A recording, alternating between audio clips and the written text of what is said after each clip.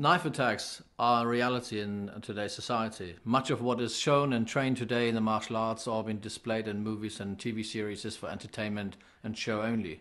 What I would like to do is address some of these today and hopefully give you a better understanding of what it takes to face a knife in the street.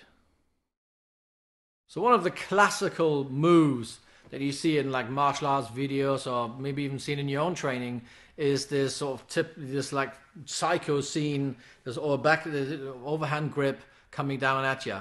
And that's not really something that actually happens in real life, which is why it is so easy or convenient to defend against. Oftentimes what you see people going to defend against, they do that, they stay in the line of the attack, put their arms up, and if he just pulls the elbow down, he's still going to cut you. Okay, so that's definitely a no-no. Rule number one with any type of weapons attack is to move.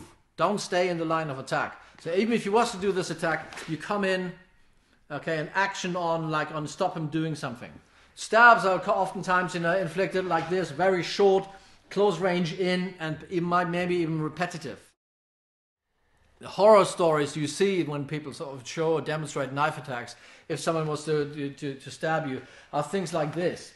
It's absolutely horrendous. You never ever grab a knife or grab in an arm that has a knife in it. He still has his live hand, which he can use to smack me here. I let go and I'm still dead. Okay, again, so he comes in with a stab, move off, and remember, put something in the way and continuously hit that person. Because some of the moves you've just seen are some typical things you might have seen in your own training or in a movie or on a TV show. Of course, they bear no resemblance to what a knife attack really is like, which is nasty, which is fast, okay, and which can be over very, very quickly. Now, my advice would be for you to seek out a professional trained instructor who actually is training with weapons himself.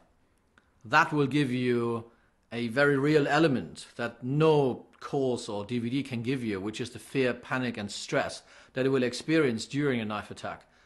If you can't do that, my advice for you would be to either run for the hills or just put anything between you and the weapon to stay alive.